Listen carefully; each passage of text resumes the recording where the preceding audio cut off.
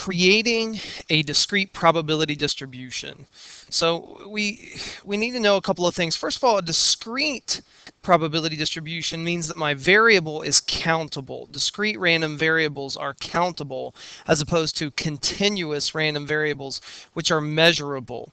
So I know this is a discrete probability distribution because my random variable is countable. So let's look at this example. This is probably the easiest way to understand how to create them. Just look at an example.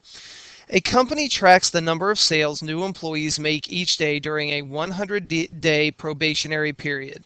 The results for one new employee are shown. Construct and graph a probability distribution. So we've collected data. We've got a probability experiment, or we've collected data from an experiment, and this is just the number of sales per day for a particular worker at this company. So let's take a look at this table. We need to understand what this table means before we can start to set things up. So let's see, we've got sales per day, and then we've got the number of days. So in other words, there were, if I look at this a little bit more closely, there were 16 days where he sold 0. He had no sales at all. There were 19 days where he had 1 sale. There were 15 days where he had 2 sales, 21 days where he had 3 sales, and so on and so forth until we see the entire distribution. And this was collected over a 100-day probationary period. So these numbers 16, 19, 15, 21, 9, 10, 8, and 2 should add up to 100, and they do. So to turn this table, this is a frequency distribution. This one right here is just a frequency distribution.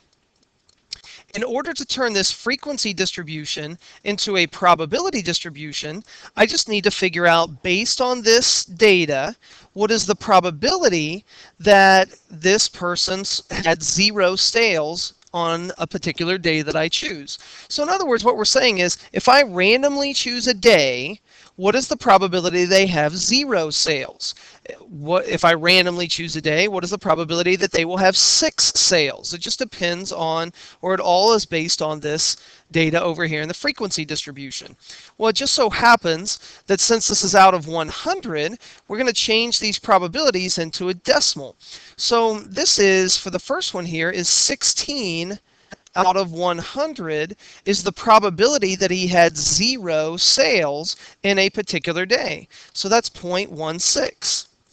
There were 19 days where he had 1 sale, so 19 out of 100 is going to give me 0.19.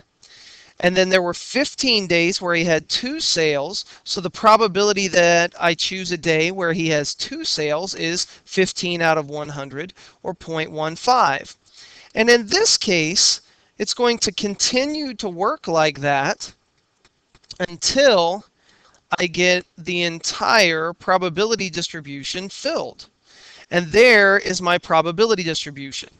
Another thing to think about with probability distributions is it's really just a relative frequency distribution.